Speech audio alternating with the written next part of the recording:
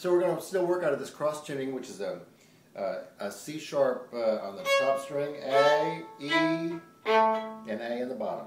So this is for Black Mountain Rag, or you can really play different tunes. You just have to be inventive, but this is really the Black Mountain Rag tuning.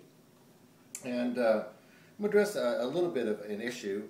Every time I switch fiddles, switch tunings, all those things, I'm going to switch bows too, because really there's a bow that will make every violin speak rather well. If you go to the article that we have posted here on our website, you'll find that Ken Altman wrote How to Choose a Bow. And I highly recommend that, because I am a firm believer that every fiddle needs its own bow.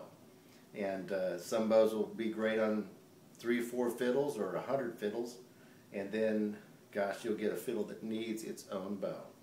So let's talk a little bit about this second section of Black Mountain Rag. There's a couple different ways to play it.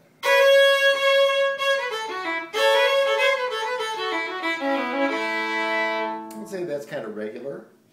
We have this plucked pizzicato version.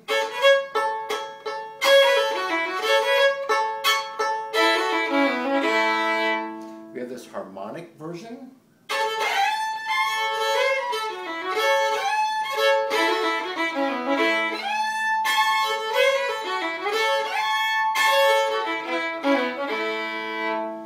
We have this, what I call Chinese Benny Martin double stops.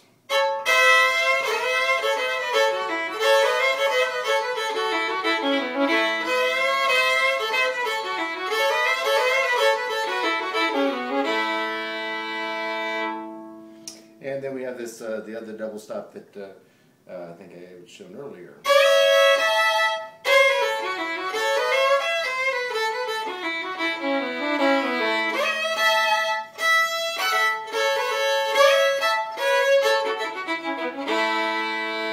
So those are all different variations for the second part of Black Mountain Rag.